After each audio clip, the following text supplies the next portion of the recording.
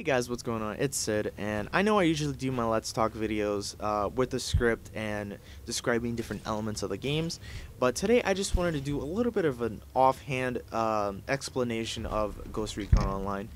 I thought it was a little bit better, and yeah. Alright, so Ghost Recon Online, when I first saw this game, like when it was actually being announced, I thought it wasn't going to be anything relevant to the previous Ghost Recon games because I played the original ones on for Xbox and PlayStation 2, and you know, growing up as they keep making these Ghost Recon games, I thought it was gonna be nothing like it.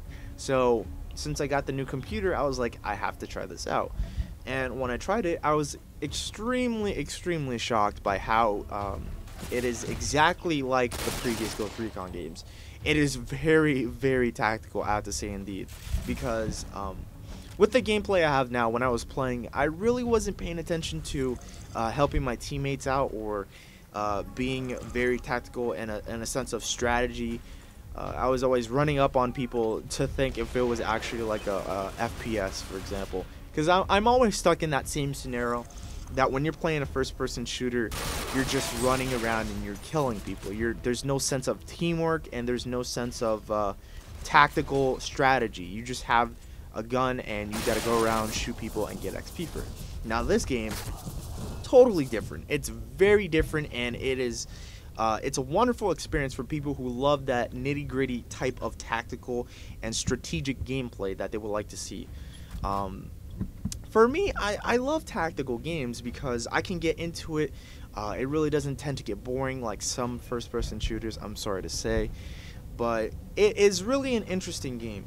Now, describing how classes and player customization would be. Classes, the game breaks down into 3 different types of classes. They have Assault, Recon, and Specialist. Now, I don't even know if I have it in the right order, but it doesn't matter. Each of these classes has its own ability. Now, depending on what soldier you are, a good example is my Recon character. He has the ability to cloak. Now, with the ability to cloak, this is a really good advantage to your team, because if you're trying to go and sneak up on enemies or you're trying to capture an objective, this is the best way to do it, is to do it with cloak. It is very limited, I'm gonna say that, and it takes a while to recharge, which is a little bit of a shame. But I guess they wanted to limit down on the amount of time the players can use their ability, so they wouldn't be abusing it, in other words. So all 3 of the classes have their own abilities, and depending on what type of soldier you are, if you stay behind lines or if you're in front of battle, it varies very well. So another good thing is character customization. Now, with character customization, a lot of people who have been playing MMO FPS games, a good example would be Alliance of Valiant Arms or other games that have to deal with similar reverence. It's really kind of annoying in a sense to when you're trying to customize your character, you would always have to go and buy a weapon, and it would be a time limit on it. It would last 3 days, 5 days, excuse me, or it would last a month. And every time the time period keeps running out and out and out and out, it I would say it gets kind of annoying, because you would have to constantly spend in-game cash on getting the weapon that you always like or you just want to try out. Now, when I first started playing this, I thought, okay, this is kind of fine, but later on I noticed that a lot of companies tend to do this to keep players playing all the time, instead of buying one thing and always keeping it. Now, I'm not really sure, but Ghost Recon has the system where you would go and buy a weapon and you would keep it for a long time until, you know, whenever you're able to, until you can sell it.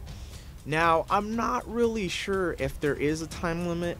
I haven't paid attention to it, but there is a large variety in weapons, so I would say that this would take away the ability of keeping a time limit on it, is because if they would constantly put new weapons and armor, it would be a lot more easier, and it wouldn't be a nuisance to go and keep constantly refilling your time limit to a certain weapon that you would like to use.